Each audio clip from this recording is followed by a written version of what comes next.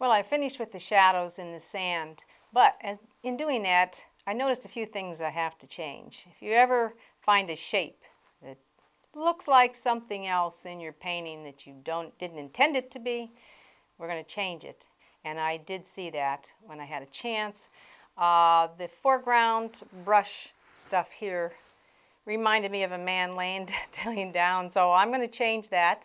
And the other thing I noticed is that I needed to push back the distant hills. They seem to be the same value or close in value as to the foreground shadows, so I'm going to lighten that up. These are things you check as you're working on the painting, and if they need corrected, you need to do that. If it's not right, change it.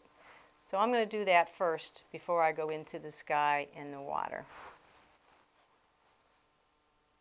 If someone sees something in your painting and points it out to you that it looks like something else, that's all you're going to see from then on.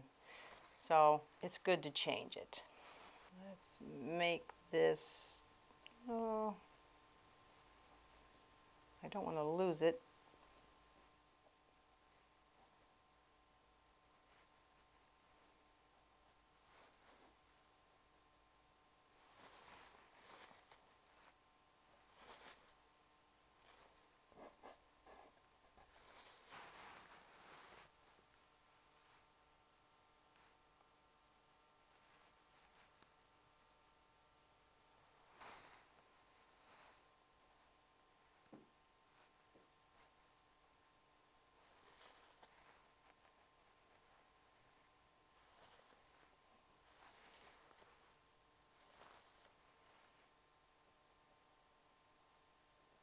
And while I'm doing this, let me add some of the flowers so that I can be pretty much done with this area. There are some pink and some yellow flowers there, so I'm going to go back. I'm going to add some of the lighter greens that I had before and then put in some of the little flowers.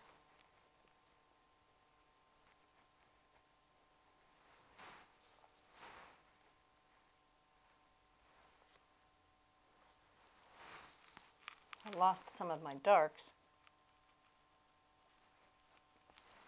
I'll reestablish those.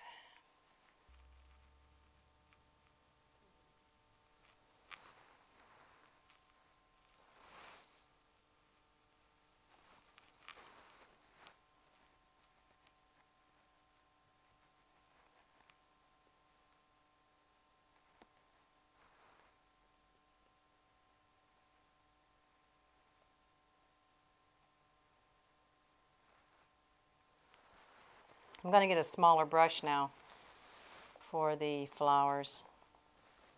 I have a small round little detail brush. I think it's a synthetic sable. I use this only for very fine detail and for my signature. Let's put the pink ones in first. A little permanent rose and some titanium white. And we don't want to put every flower in, but we'll suggest them. And again, vary the rhythm of them, the pattern. We don't want them all in a straight line. Since the paint is so wet, I'm having to go thicker, more buttery. If I didn't want to do that, it didn't work, then I would have to wait for this to dry. We're just suggesting. The observer will put it all together in their own eyes. We don't need to give them every little bit of information. Okay, I'm going to put some yellow flowers in now. Use some white and some cadmium yellow medium. Get it on there pretty thick. That's a little bit too light.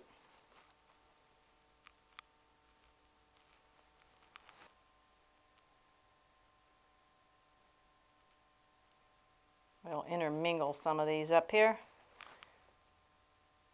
Do that. Maybe not too much there. Okay. Get some of that green and the same brush, and now I'm doing just a little bit of some grasses.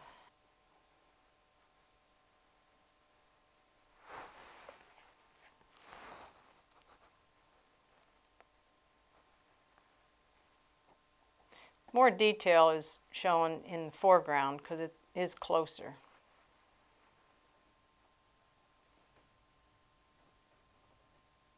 I'm going to go up and take care of pushing back the distant hill here, so I won't use this little brush anymore. I'll go back to the one I was using before.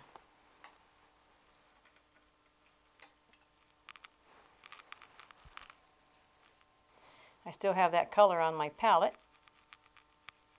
Just cool it up a little bit, make it a little bit lighter. See if we can't take this further back.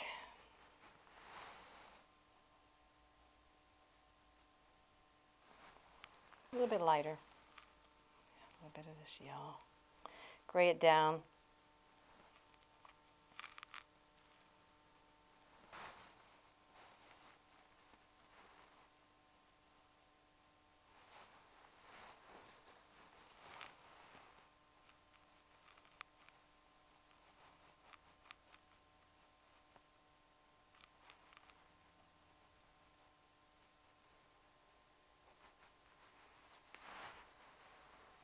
All right, I think that took it back a little bit further than what it was.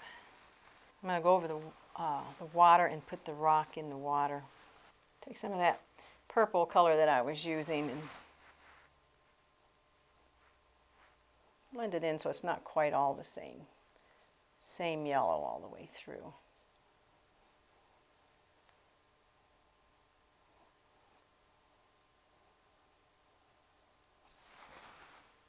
Cadmium red to that.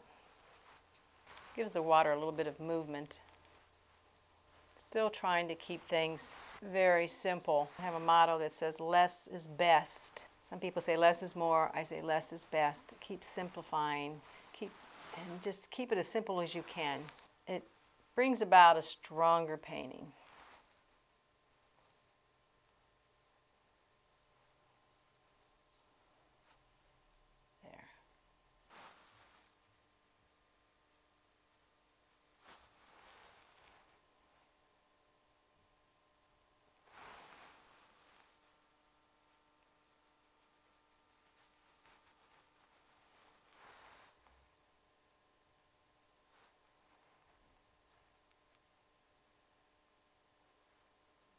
Trying to make an interesting shape, but keep it simple.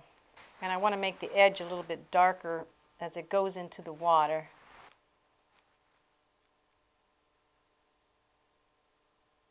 The top edge might be catching some of the sun. Let's put one back here instead of in front. It's a little one.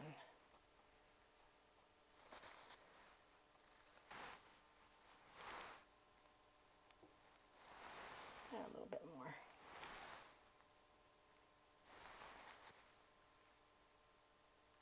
I'm going to go over the sky just a little bit, maybe suggest a cloud coming in.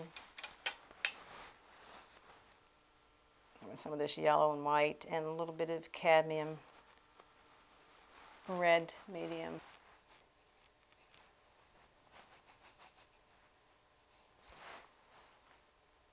Give a little more interest to the sky without taking too much attention away from everything else. And then where the sun is, it's a little bit hotter. More yellow.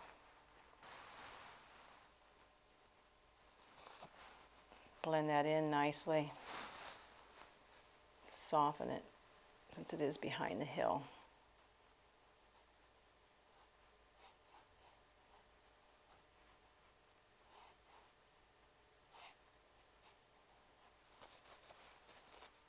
A little touch of that on the rocks, maybe. Maybe catching some light.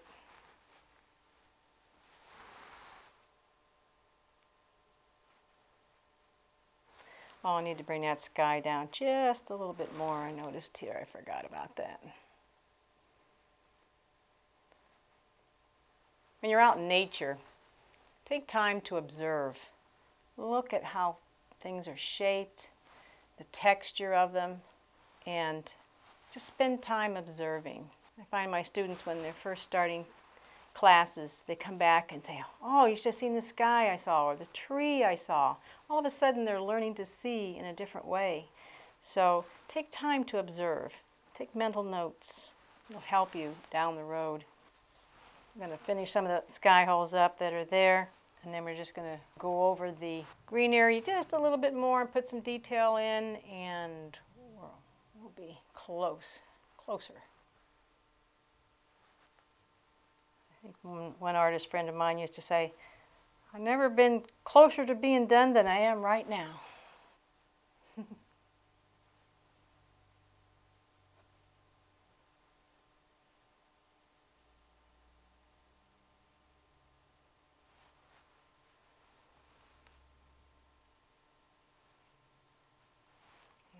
Okay.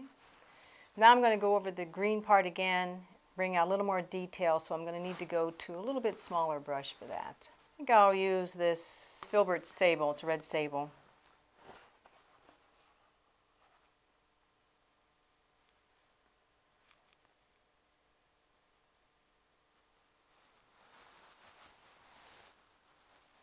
I have to go over some of the parts that blended in with the sky to bring them out a little bit more.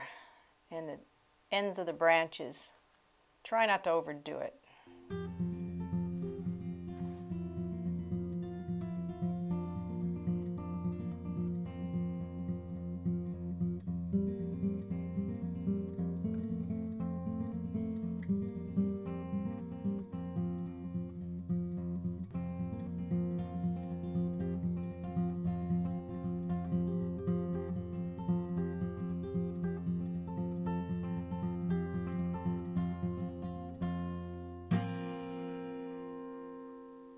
I'm going to go in and finish up some of the other parts of the green and blend it into the sand, and a few little touches, and I'll be done. So let's get to it.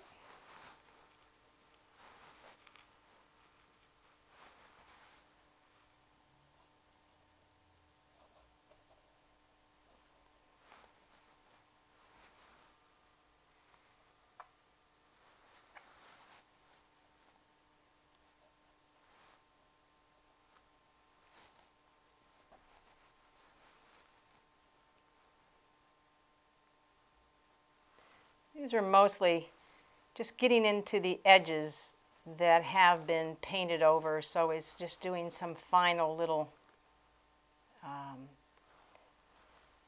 putting some of the green back into the sand and vice versa. Right now I'm just going to do some of the green just so it's setting down in there, a few details. And again, just bring out some of the trees trunks a little bit, suggesting there is some behind all this. Like that. And one other thing, I noticed that this spot right here is a little too bright, and I'm going to just tone that down a little bit.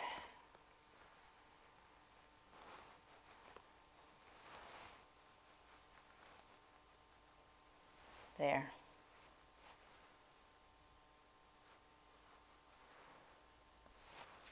And then over here I see, these are final tiny little things that I see.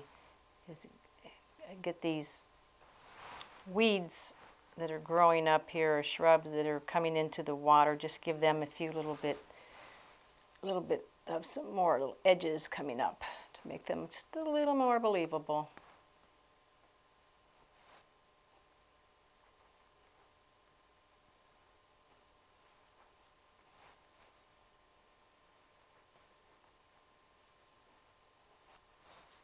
And over here.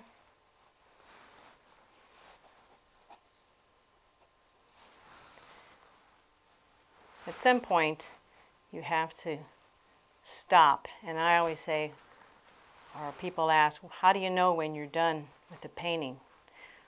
Well, that's when you've put everything in that you intended to put in, and you don't need to add anything else. So if it's everything I intended it to be and how I visioned it from the very beginning, then I call it done. So I think that in this case, that's where I'm going to stop.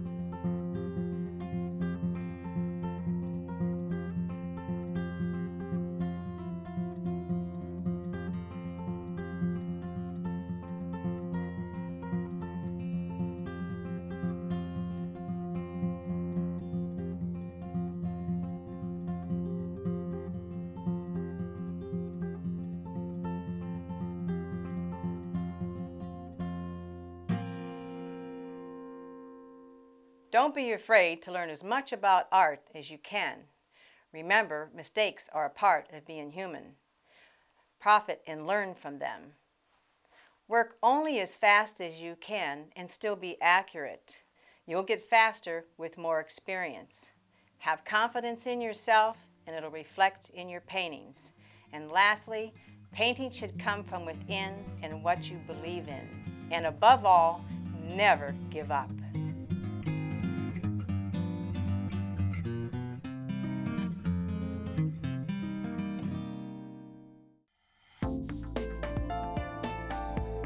Now available to buy.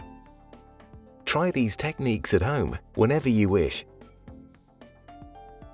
The extended DVD of today's workshop is now available from the Painting and Drawing channel. For further information and to order your copy, go to www.paintingdrawingchannel.com.